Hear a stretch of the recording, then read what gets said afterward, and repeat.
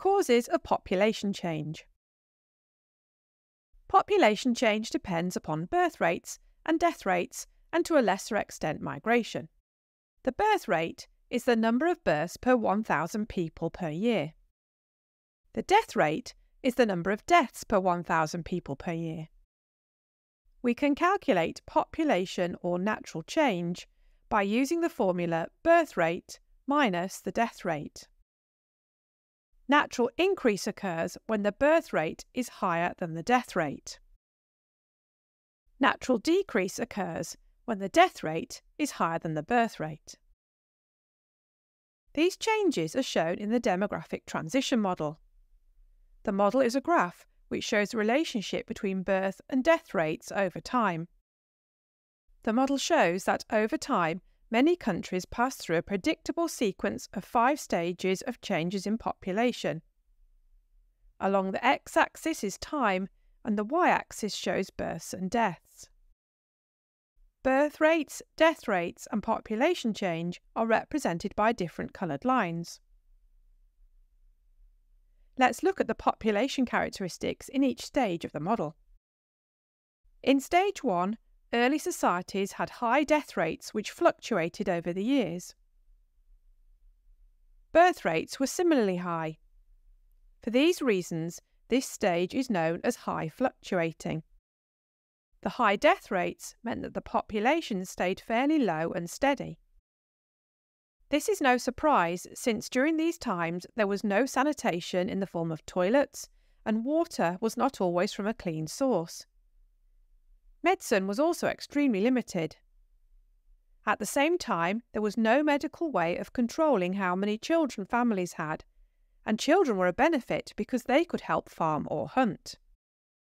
Families would have even more children to replace those who died in infancy. Most nations have passed through this stage already, and only a small number of isolated communities, for example in the rainforest, would be described as being in this stage today. Stage 2 begins when the death rate starts to fall dramatically. This begins when common diseases start to be treated and avoided more easily, and diet improves, causing the death rate to fall. Basic infrastructure such as clean water starts to be provided too. The birth rate, however, remains high, which means population starts to rise rapidly, and this stage is therefore known as the early expanding stage. This is largely due to the fact that many people rely on farming for food and income, meaning having lots of children to work on farms is helpful. Locations where this is typically found are the sub-Saharan countries of Africa. Stage 3 is entered when birth rates start to fall. This happens because health education is much better, contraception is more readily available, and people start to desire smaller families. Fewer children are needed as there is less reliance on agriculture. There is often a rise in the equality of women too, and more opportunities means that many women will have children later in life. During this time, the death rate continues to fall, although at a slower rate. Population continues to rise, also at a slower rate than stage 2. This stage is known as the late expanding, and currently most less economically developed nations are in this stage. Stage 4 is the stage of most economically developed nations. It sees the death rate stabilise due to a high-quality standard of living. The birth rate is also low because it is now normal for both men and women to work and pursue opportunities, so people have children later in life. The birth rate can fluctuate a little depending on the economic circumstances at the time, and population also therefore levels off and fluctuates, so this stage is called the low fluctuating stage. Stage 5 is being experienced by a small number of developed countries, including Japan and Germany. They have a relatively old population due to the excellent healthcare and high life expectancy.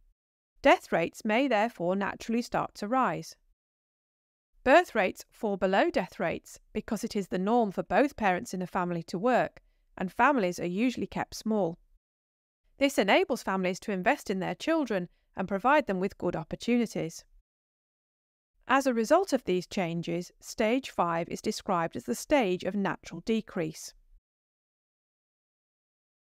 For example, there are several countries in the world where death rates are rising, despite the model suggesting all but the most developed countries are characterised by falling death rates. One major cause of this is infection with HIV/AIDS. Across sub-Saharan Africa, it is the leading cause of death. Rates are as high as 290 deaths per 100,000 people in Mozambique, whereas across Europe, the death rate is less than 1 per 100,000 people. Government policies can also affect birth and death rates. In some countries, policies have attempted to control the rate of population growth by reducing birth rates. An example of this is China, where the one-child policy rewarded parents with only one child. This policy has, however, changed in recent years to encourage parents to have 2 children. In other countries, higher birth rates have been encouraged. An example of this is in France, where parents are given financial incentives, longer maternity and paternity leave from work, and a range of family-friendly policies to manage low population growth. Summary. Population changes are the result of differences between birth and death rates. The demographic transition model predicts population change over time. The factors that influence natural change in each stage include improved medical care and sanitation, the status of women, the role of children, age structure, and education. HIV/AIDS and government policies are 2 factors, not in the model, that have affected population change in some countries. Keywords: demographic, relating to population; transition, change; model, in geography, something which we expect to happen; fluctuate, to change frequently; sanitation, conditions relating to public health, especially the provision of clean drinking water and sewage disposal; and HIV/AIDS, a virus that weakens the body's immune system.